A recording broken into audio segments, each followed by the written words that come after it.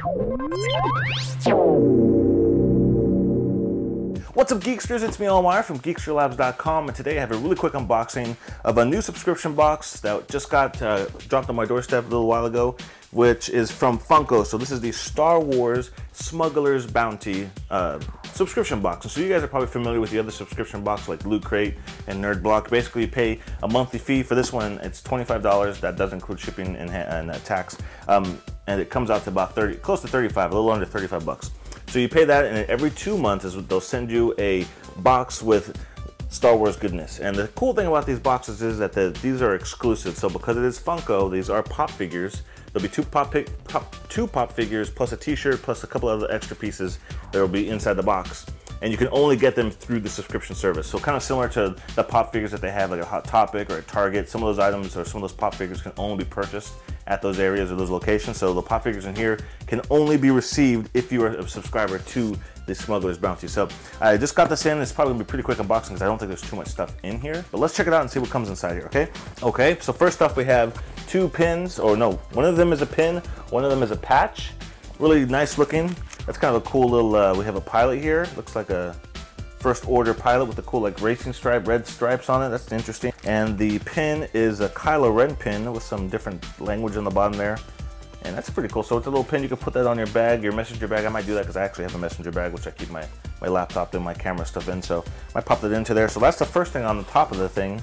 So pop this open. We also have, okay, so we have a lanyard here, which is probably something that for a lot of you guys that go to the Comic Cons and the comic book conventions, you can swap this out. So this is a Star Wars The Force Awakens lanyard. It has a little stormtrooper on there, but like a pop figure size stormtrooper. So it's kind of cartoonish looking. That's pretty cool. We have a t-shirt, and so from what I understand, there's actually a couple different versions of this t-shirt. So let's pop this one open. I think it's Kylo Ren. I've seen a few other ones out there that are of, I think the pilot or stormtrooper or some other character. So this one, that's pretty cool. So you actually give them your t-shirt size and then they send you a t-shirt. So this one is a pop figure-esque Kylo Ren, which looks really cool on black. So I like that a lot. Might wear that to the movie when I go see it on December 17th because I'm seeing it on Thursday. First showing at 7 o'clock. And okay, so here we have the pop figures. All right, so these are the exclusive ones, and it actually says Star Wars Smuggler's Bounty exclusive on the top there. So that's kind of cool.